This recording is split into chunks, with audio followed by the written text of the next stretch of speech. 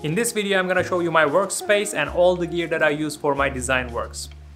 There are many questions about which tablet should I buy, or what should I pay attention to when buying a laptop. So to give this some insight, I wanted to talk about what I am using right now in this video. Let's start with the height adjustable desk from IKEA. This Rodolph model table has a surface area of 140 to 80 centimeters. I think there are also versions with manual height adjusted. Its dimensions are quite enough for me, but if there were two, I could still fill the whole desk. After all, this desk is the area I use constantly when drawing, modeling, or rendering on the computer, or shooting my YouTube videos. And it's really important for designers to have enough space. Since I work as a freelancer, I work from home all the time, and of course I'm always with the computer. That's why it was important to have a good monitor for me. I'm using Asus Professional 27-inch monitor right now. Frankly, I don't know much about monitors, but I know that it is a successful monitor in terms of color. 2560 to 1440 pixel resolution is quite enough for me. For some reason, there is only one ugly gray version of this desk, so I need to use this desktop accessory called Risla from IKEA to cover the space in front of me and to create a contrast with the paper in my videos. I have a stand in the left corner to give height to the laptop. At the same time, I can organize a tidy desktop by putting pen and paper in its drawer and the space under it. I have an MSI Creator 15 laptop, which I use for all my work. I didn't know much about laptops until a few years ago. I didn't know what the processor is or what should be the graphic card. A couple years ago, when I decided to renew my laptop, I bought an MSI gaming laptop with the advice of my friends, taking into account the features they suggested. And last year, MSI sent this Creator 15 to me to try on this channel. And it's a product that I'm really happy with. After the information I've learned in the last few years, what I say to those who ask for laptop advice is the graphics card is very important when it comes to design. As far as I've observed, a laptop with a good graphics card already has a good processor in it anyway. That's why I say focus on the graphics card and definitely get a graphics card from Nvidia's RTX series. With the new updates, many programs show special performance on RTX. And since we don't change products such as laptops every year, get an RTX GPU so you will be fine at least for a couple years. My laptop also has an RTX 3060 GPU and an Intel i7-10870H as a processor. As I said, the GPU is the priority. The computer came to me with 16GB RAM and I upgraded it to 32. RAM is a component that can be replaced in general.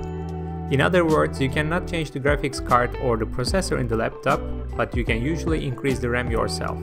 So there is no need to give it priority while decision making.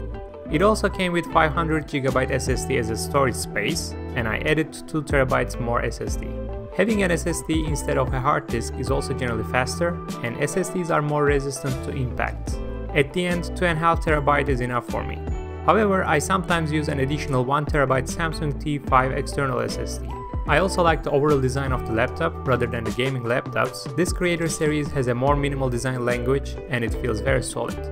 As the graphic tablets, I've used Wacom for years, because when I started using graphic tablets, I guess there was no other brand. After some years of using Cintiq 13 HD, my tablet was getting old. And last year Huion sent me Canvas 13 to try. I can say both Wacom Cintiq 13 HD and Huion Canvas 13 have almost the same feeling, but Huion is much lighter and I can connect it to my laptop with a single USB-C cable. That's why I haven't touched the Wacom for a long time. Huion is more practical and is pretty decent tablet for me. When there are questions about which tablet to buy, I cannot answer directly because there are many variables. Graphic tablets can be divided into screen tablets and non-screen ones. With the screen means that you can draw directly by looking at your tablet while drawing.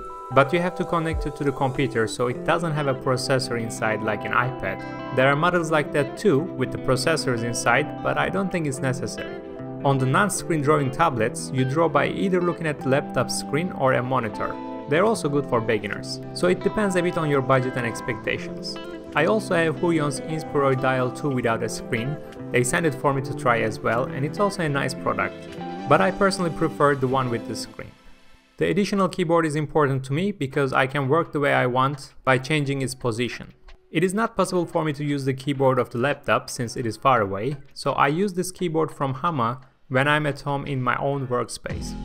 I use Blender in my 3D models and I like to use shortcuts, so a numpad is required and there is no numpad on my laptop. so an additional keyboard with a numpad is required for me anyway.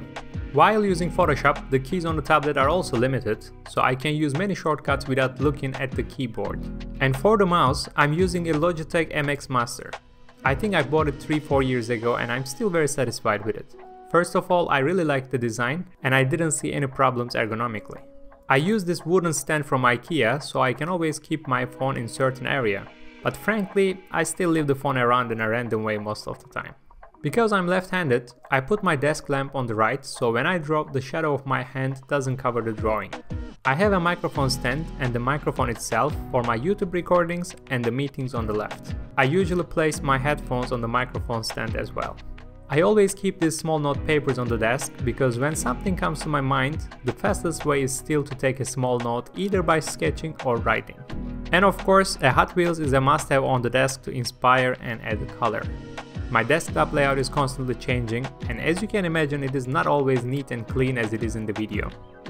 In fact, when editing this video, it looks exactly like this.